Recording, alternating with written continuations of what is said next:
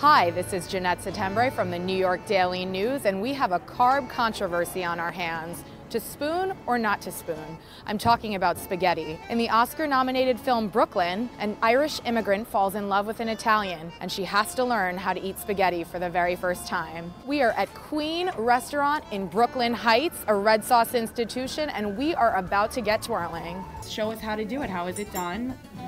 I think the trick is to get very little onto the tines of the fork and keep twirling it until everything's there. Try not to leave anything hanging off as it goes to your mouth. Pretty much a nice nest on the fork. You're doing a great job there. Thank you. We're getting saucy over here. Look how beautiful this nest is. We're headed over to Staten Island where we're going to learn a different way to get a fork full of spaghetti.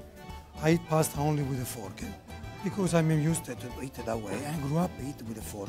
My mother, she was eating pasta with a fork. And that's the way we do it. We grab a little bit, you see it? A little bit. And then we elongate it, and then we turn it and make a little nest like this. And then we put it in the mouth. Perfect. There is a different type of Italian people. Some Italian people eat pasta with a spoon and a fork. Voila. Beautiful.